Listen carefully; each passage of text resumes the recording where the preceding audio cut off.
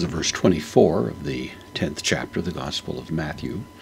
Jesus giving instruction to the disciples concerning the mission that they're about to undertake and telling them that in the event that they suffer persecution, they're free to flee from one city to another.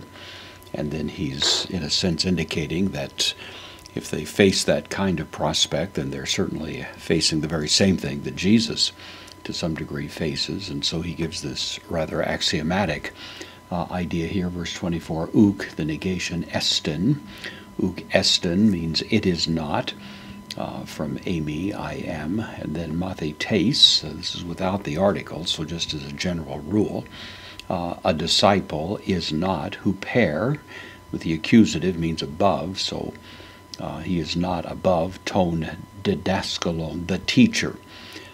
The disciple is not above the teacher, and so whatever the teacher may suffer in connection with the ideas communicated here, the disciple should not feel that he is exempt from it.